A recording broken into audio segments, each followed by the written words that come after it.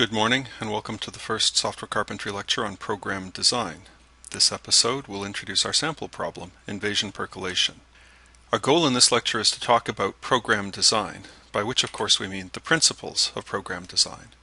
Unfortunately, principles are very difficult to teach in the abstract, so instead we're going to give you a few examples of program design. And our first is called invasion percolation. Now suppose that you've got a fractured piece of rock, and you're interested in finding out how far pollution will spread through it. One simple way to model this with a computer program is to create a two-dimensional grid of square cells and fill those cells with random values. Mark the center cell as being filled with pollutant, and then look at its four neighbors.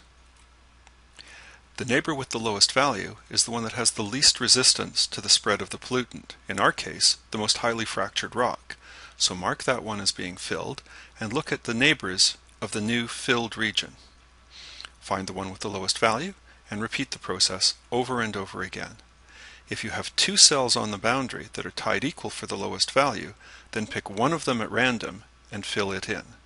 Continue this process until you've reached the edge of the grid.